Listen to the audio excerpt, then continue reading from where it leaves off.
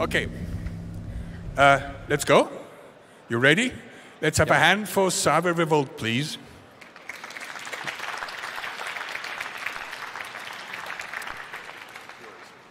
All right. Hello, everyone. I'm Daniel. You might have seen me before. I sometimes speak about open source firmware. And at some point, I also had to start to look into more specific stuff. So this talk here is about the Intel Management Engine, sometimes also known as the Manageability Engine. It always depends on what website you find or what person you ask. You might get either response or both. So let's see. A little disclaimer first.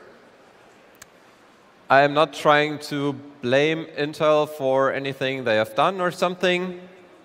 This here is not about whether we can trust Intel as a company or any other chip vendor or vendor in general, because I cannot read their minds. I don't know their intentions. What we can only do is see what they put out in the public or what we find in the machines that we buy. And on the other hand, we don't really know that much because, especially with the Intel ME, there is not very much public information. So people try to figure things out. There are forums, there are certain small projects like analysis tools and stuff. But all of these are based on reverse engineering or educated guessing or whatever people could just figure out. And me especially, I don't know very much about it, actually. So I'm just here because I'm interested in the field. And at some point, there was an event which made me look into it. But more about that later. The agenda for today, I will give a very brief introduction. It will be a very bold introduction, though, into the entire field around firmware. Then I will be switching over to the open source firmware stuff we do. I will briefly try to explain the hardware we know as Intel's x86 platforms. Then I will try to give you a motivation to also look into what I've been looking into and tell you what made me look into it. I will give you some entry points for analysis, and eventually we will just get a conclusion and start to think about what we just heard. So for the introduction, who of you in the audience has already done something with microcontrollers? Please raise your hands. OK, we see lots of hands here. And in fact, we actually have like hundreds or thousands or millions of microcontrollers here. Right? So all the lights we see over here, there are ESP8266, that board you see in the middle. There's Arduino. And there is something which I like to call not the network of things, because apparently you just need a network. You don't really need the internet for it. And we can connect all of those devices. We can remotely control them. And I'm now going to show you that what you have in your laptop is actually the very same thing. Now, this is lots of bullet points, and I'm very sorry for it. But this gives you a feeling of what we are dealing with here.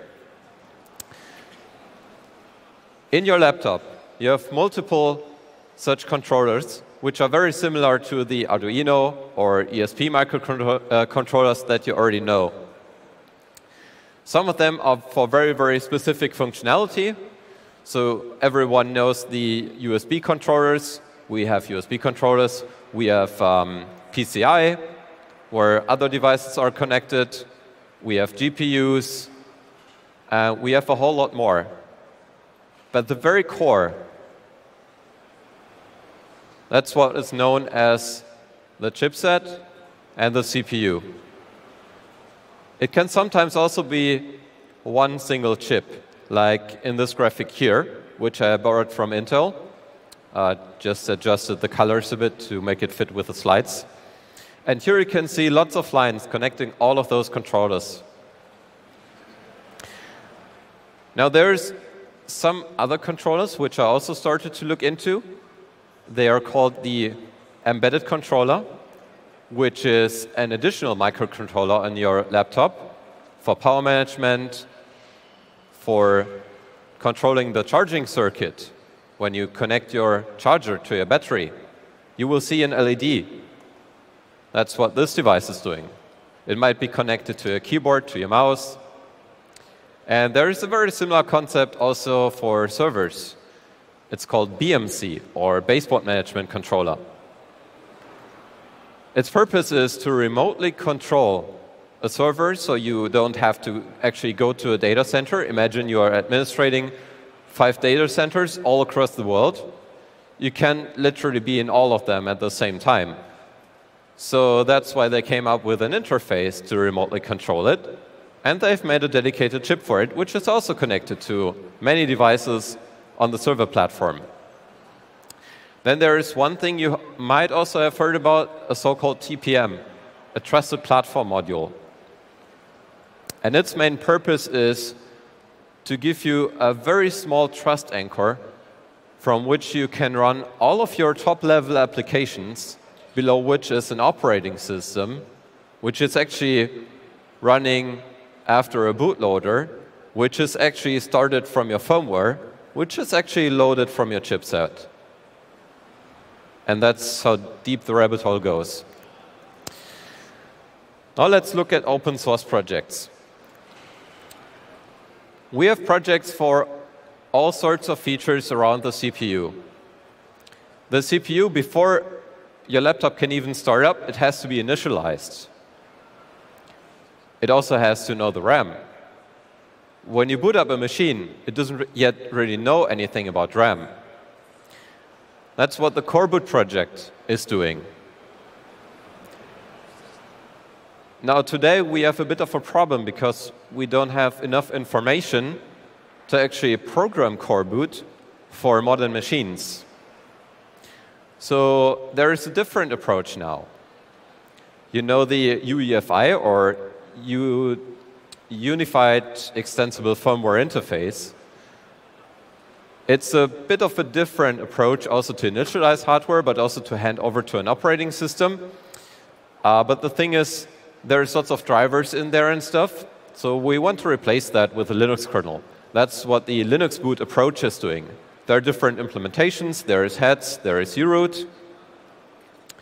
And that's how we can start modern machines with a bit more knowledge. For embedded controllers, we have the projects from Google for the Chromebooks.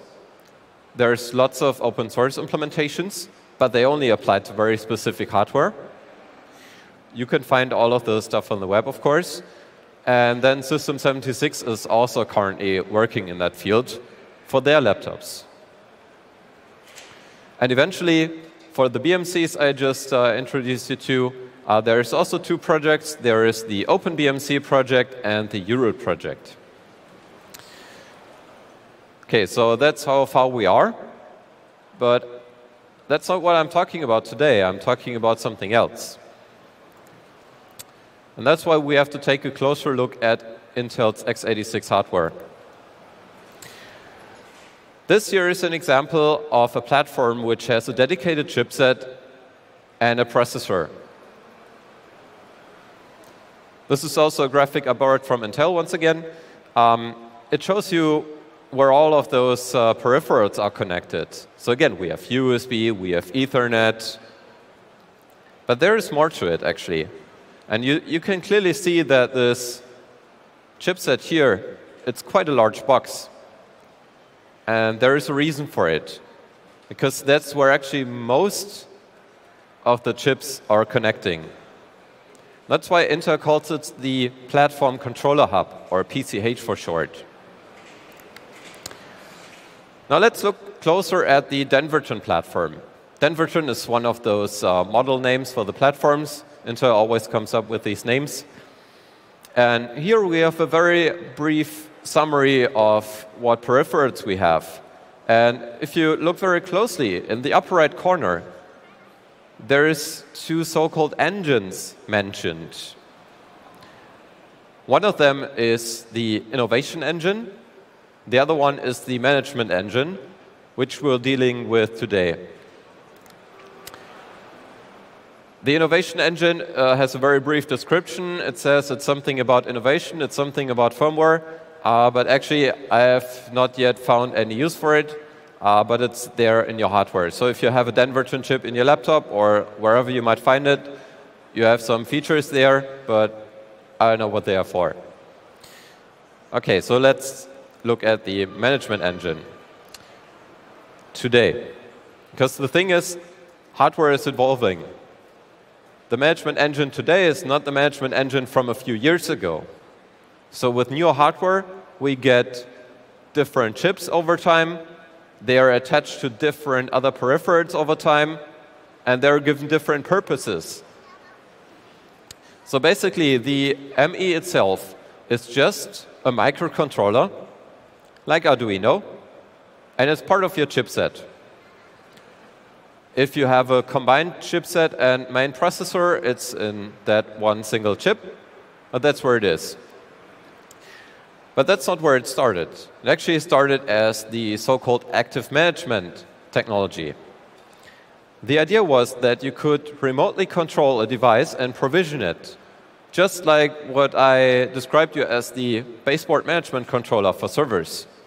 It's the same thing, but for, let's say, laptops, desktop PCs. Imagine you're running a very huge company and you have hundreds of devices to maintain. Now you have this BMC thingy for servers and this thing here for your desktop devices. Now the question is, why is it actually connected to all of those peripherals? First of all, there was a bit of a renaming recently. It's no longer just called the ME, it's called the CSME. Converged Security and Manageability or Management Engine. It can load your firmware and verify it. And with that firmware, we are now talking about the host CPU firmware. That thing that coreboot can be doing, or what your vendor's UEFI firmware is doing. If that firmware is not as expected, which means it's not signed with a certain key from either Intel or your OEM, the equipment manufacturer, which can be HP or Asus or whatever, then your laptop may not boot. That's a feature. It's a security feature. Now the problem is, if we want to legitimately replace the firmware with our own implementations, we can't do it if this certain feature is activated. It's also known as boot guard. But again, this is not what we're talking about today. I want to look at something else. This here is how your machine boots up. On the left hand, you see the flow I just described to you, what the ME is doing. You press the power button on your machine. The ME is coming up. It's initializing itself first with its own firmware. That's the RBE phase. A bit more about that later. Then there is a bring-up phase, which hands over to the ME operating system if that version of your ME actually has an operating system, which is not necessarily the case. It will reset the CPU itself. It will trigger the firmware on the CPU to start. That's where coreboot could take over, or your vendor's UEFI firmware. It loads some microcode updates. It comes to the initialization phase, where you get the RAM and the CPU, and eventually all the features you have in your chipset itself, until you can boot your host operating system. Now at the same time, there's two more chips even being powered on. One is the PMC, the power management controller, which also gets some updates or patches from the ME firmware. And the EC, the embedded controller, I already described you, which is just running in parallel. But in fact, these are all connected to each other. And here are some of the features summarized which we have in ME. So the active management technology is implemented, for example, in the Linux kernel. There is a driver for it. It can do hardware monitoring. Like it can monitor if your chips are overheating. It can have other sensors connected to it. It can do power control. That's why I just described you, just like a BMC. You can power cycle your system through it. You could update your operating system out of band. So not like using apt-get upgrade or something. No, instead, you would just do it from outside. So you could reformat an entire disk, replace it with a new image. You have a bit of storage, and you even have a proxy for a keyboard and mouse and the video interface. So it's like VNC, literally. That's what we know from the public documentation. Now, the interface that is implemented in the Linux kernel has been extended a bit. Now we have a dedicated chip, which was pulled out of the ME, the ISH, or Integrated Sensor Hub. It just does the very basic things I just described to you about sensors, just in a dedicated chip. That's a good development, actually, because now we don't have a single point of failure which has everything. We have a single point of failure which has everything but this part. There is BIOS extensions. In your host firmware, there can also be certain libraries or drivers which are connecting to the ME. You can control the ME through it. If you have a business laptop, you might be running the corporate version of the ME firmware. And then you might press F6 or Control-P when booting up, and you might get a prompt. If you are still in the manufacturing mode or you just bought the machine very fresh, you just type admin, that's the default password. That's publicly documented, by the way. It's not something I found somewhere, but in Intel's own documentation. And then you can start using that feature. So this might apply, I haven't confirmed it, but it might apply to the HP Elite books, for example, which are for business use, or certain Lenovo ThinkPads from the T series. You could try it on your machines, maybe.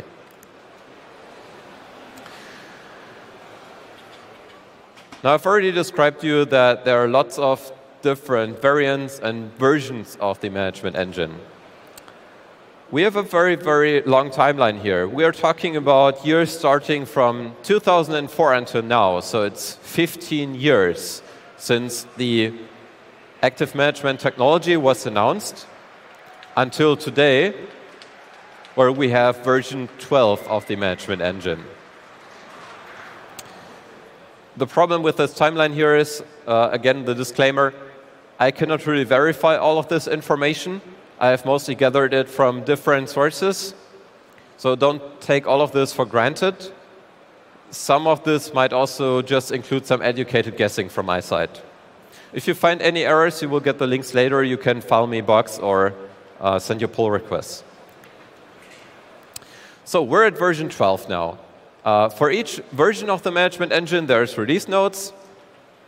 They are public. So in ME12, they just dropped version 1 for TLS. 1.2 is now in.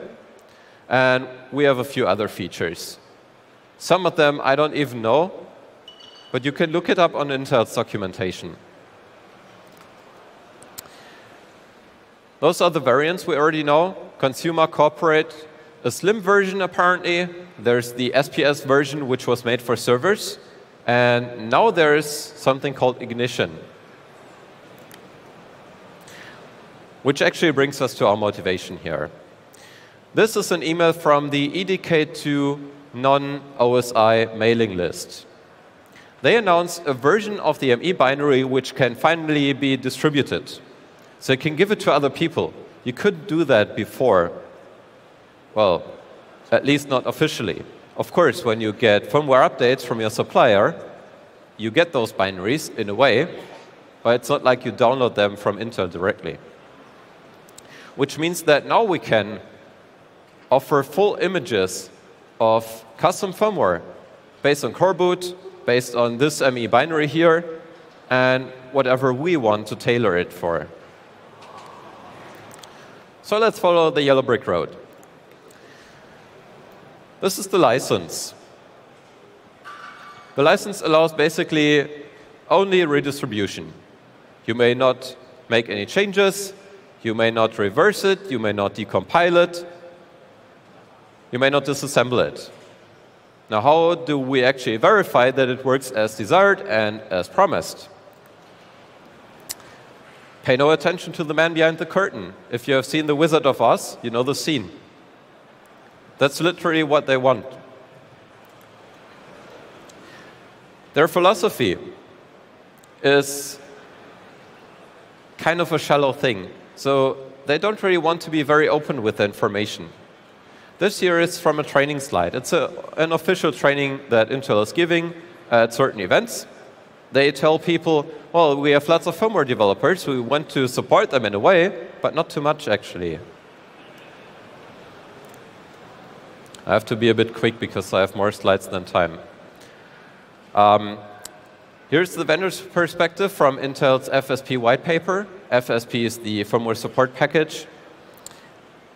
They're saying they're working towards, well, releasing something, but actually not. So if you have a binary and it works as desired, then it's OK. Otherwise, well, not so much. But they promise it works. And the same applies for ME, I guess, which is where Dexter's law applies, which is saying that only proprietary software vendors actually want proprietary software. And now that's the issue. If somebody is attacking your system, they do not play by the rules. Let's take some first steps into that direction. There's some analysis tools. There's the ME cleaner, ME analyzer, and more. There's been some reverse engineering, not from my side, because of course the license doesn't allow it. More information can be found in other talks. There was the PlunderVault attack just recently, which was actually based on reverse engineering. And now I'm afraid I have to cut it here. We have security issues. We want to analyze firmware. Here's a bit of data structures. I would just briefly skim through those now.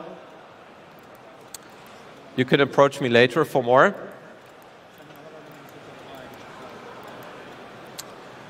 And I want to briefly come to this conclusion because this is the important part.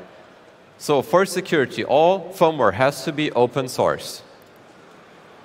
Here's a list of acronyms. Some other talks to refer to again. Thanks to everyone who has actually helped me with this. That's all the hackerspaces I hang out at, the ChaosWest team and the stage here, of course, and the open source firmware projects.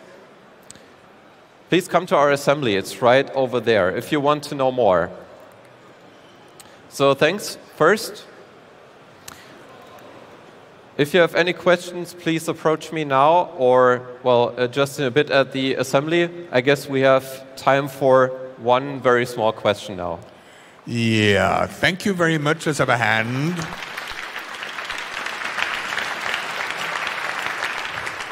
There'll be 2 mics. They're lit. We have time for 1 question or maybe 2, but short ones. Anybody has a question? No?